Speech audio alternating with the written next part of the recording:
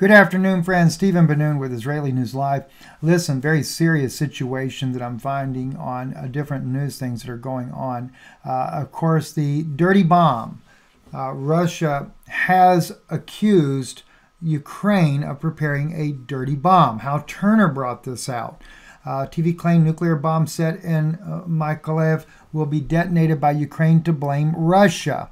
They go on to say television stations in both Russia and in Ukraine are broadcasting claims that a nuclear bomb is in Mykolaiv, Ukraine, and will be detonated. Yet in Russia, the TV stations say this is a Ukrainian plot to blame Russia so as to get NATO to come into the war. But in Ukraine, their TV is saying it is Russia's bomb because Russia is losing the war. And of course, they have a segment in here. В Николаеве уже находится термоядерный боеприпас, который будет предназначен для использования в качестве провокации. Предполагается, что взрыв этого боеприпаса, значит, на фоне постоянных утверждений США и НАТО о том, что, значит, Россия готовится к применению ядерного оружия, в преддверии вот этого наступления или в ходе этого наступления, для того, чтобы сказать, что вот Россия терпит поражение, нанесла ядерный удар по украинским войскам, который закончится... Ну, мы про это проговаривали. Да, который закончится, значит, несколькими десятками тысяч жертв среди мирного населения, позволит Соединенным Штатам Америки оправдать крупномасштабные ракетные удары по территории, по нашим войскам в этих регионах и по территории России. То есть фактически... So as you can see, the situation is very concerning for the Russians, and of course Ukrainians are saying it, so it'd be concerning for either side to use a nuclear weapon, period. So I decided to do a little digging on this, and I was able to get from a different friend completely there some confirmation that is there really a dirty bomb threat, and of course, is it Russia or is it Ukraine? Sadly, the information was confirmed, and yes, it was Ukraine that is preparing a DB. My next question then was, is this being done as a pretext for NATO to really be able to enter in, and therefore NATO, their allies, whether or not NATO's allies know about it, or it's just the U.S. that knows about this, but they're doing this as a pretext to be able to justify entering the war. And my analysis was rendered correct as well. Now, keeping in mind, I'd already shared with you that we know that the United States is about to get ready to strike. They're preparing now to strike against Belarus in the very near future. So that's a very, very huge concern that we have going on there as well. So the situation is very tense, and we know that NATO does plan on striking Belarus, but they really do need a real pretext to be able to do it. It's almost like a 9/11 all over again, right? You have to have a pretext to go to war, and all you need is the right cheerleader in there to be able to get the job done. Zelensky seems to be that cheerleader. And sadly enough, I actually brought that issue up. I said that Netanyahu was the cheerleader for the West, for President Bush, to be able to pull off the war that they did. And I said, the thing is that Bush knew he needed the Christian conservatives behind him in order to be able to have American support for a war inside of Iraq. Because clearly, if it was Saudi nationals, which we know all this is smoke and mirrors, if it was Saudi nationals, then why are we going to war with Iraq? Makes no sense, right? So therefore, we have to have Netanyahu as a cheerleader to drum up the war drum for an attack against Iraq, which we ended up doing. This is what's happening all over again. The only difference is now is Zelensky.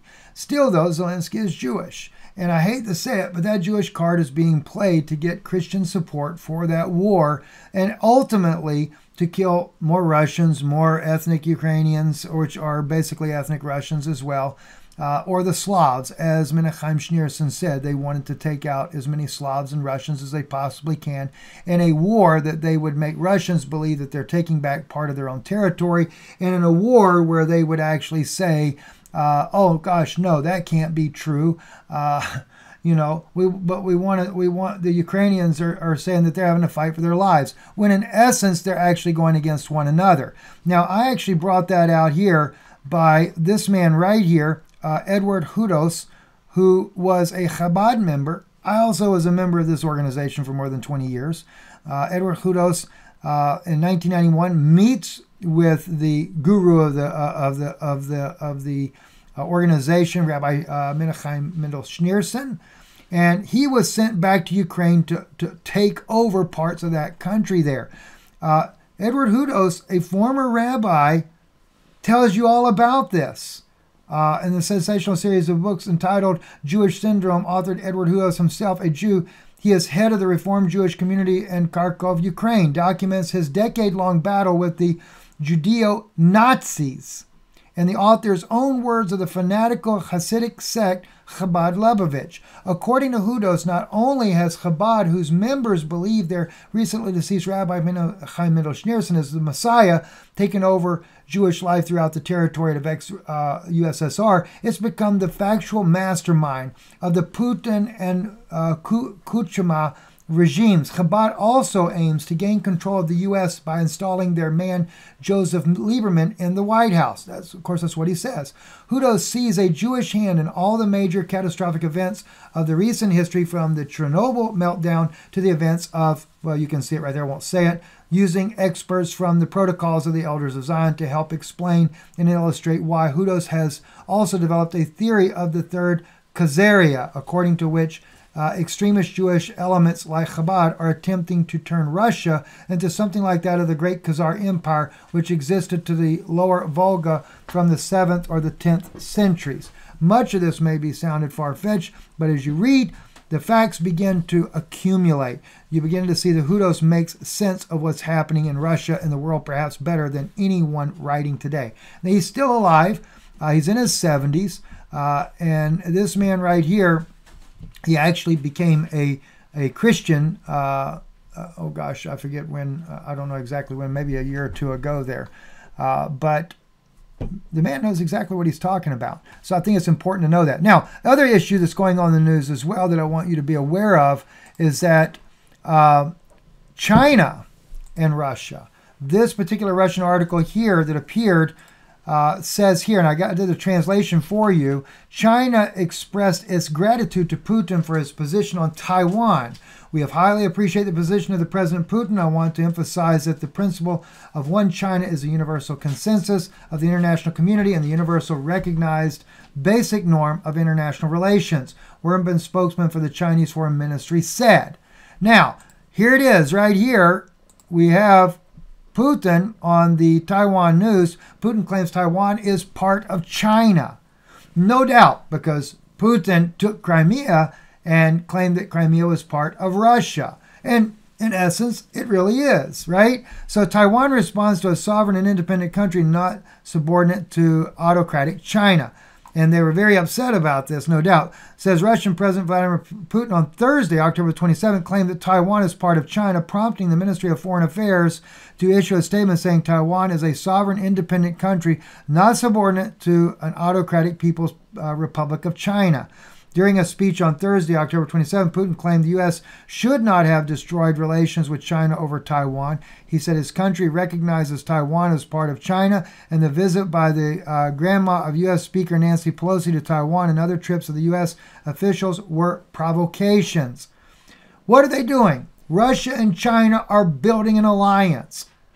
And I hate to tell you, friends, New World Order written all over everything I'm looking at, and they're going to try to bring this country down. Let's just face it. So although I see one side with Russia as a victim, but I also see the other side of what we're about to be the victim of, two communist nations bringing down the only democratic nation, which unfortunately our democracy has done nothing but destroy other countries for its own evils and ill gains of being the richest country in the world, things like that. We have monopolized and dominated the world all over. And now we're at the precipice of being overthrown by two communist nations for that, well, I guess as the old saying goes, you reap what you sow. you reap what you sow, and it's about to come back on us there. I do believe, though, that the ethnic Russians of eastern Ukraine, they do deserve their right of autonomy. I agree with that 100%. I realize that the neo-Nazis of Ukraine are doing nothing but murdering the civilians there, and they are willing to use a dirty bomb against their own people. That's not the Ukrainian people, and I hope we always understand that. You know, there's good people both sides of this conflict in Ukraine. The Ukrainian people are not willing to go kill their own, but there is that faction of neo-Nazis. As Edward Hudos brings out in this article right here, they're saying in there of what he talks about there, the Judeo-Nazis, right there. See, he documents his decade-long battle with the Judeo-Nazis in the author's own words of the fanatical Hasidic sect Chabad Lubavitch group there. So who are those Judeo-Nazis? It's actually the Chabad group inside of Ukraine that is running that Nazi organization. No wonder why Israel is willing to back it, support it, and send them the weapons. No wonder why we've been able to expose that here on Israeli News Live. You know, the sad thing is, it takes other Jewish people to expose the crimes of those that say they are Jews and are really not. I'm Stephen Ben-Nun. You're watching Israeli News Live. Thank you for watching. Listen, thank you for your support of the broadcast here. We can't do it without you.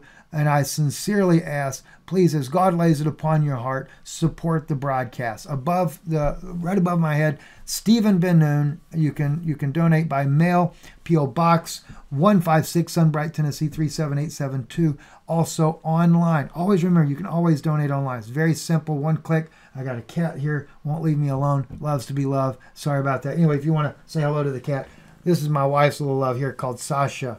Her brother was killed by a wild animal. Really upset my wife a lot that happened, because he also was like her, full of love. And it seems like after the other one died, this one became more loving as well. So anyway, God bless you. Thank you for listening.